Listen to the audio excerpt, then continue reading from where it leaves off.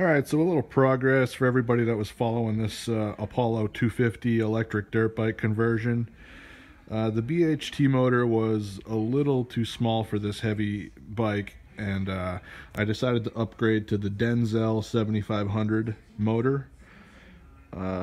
If you follow me on Endless Sphere, I just got the motor all mounted up, and I have a 18 cell multi-star pack that I have it temped out with right now.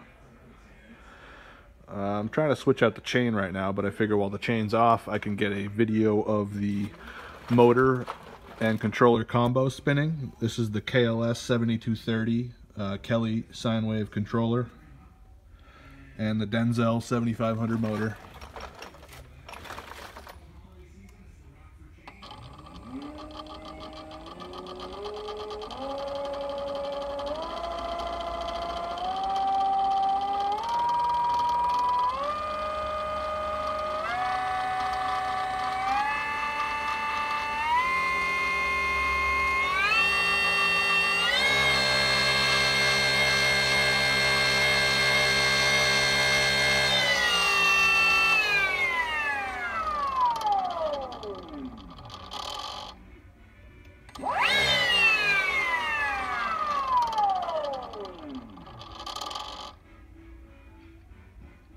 Pretty smooth. The loudest part's my sprocket moving around on the shaft, but it's got a lot of steps in the throttle, and there's no kickback like I was having with the other motor. The LR-HDD and the KLS have some sort of a problem. They're putting out a weak call signal, and it just makes it really dangerous to control. But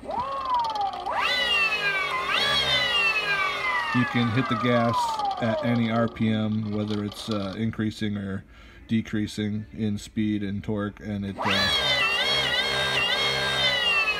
doesn't mess anything up.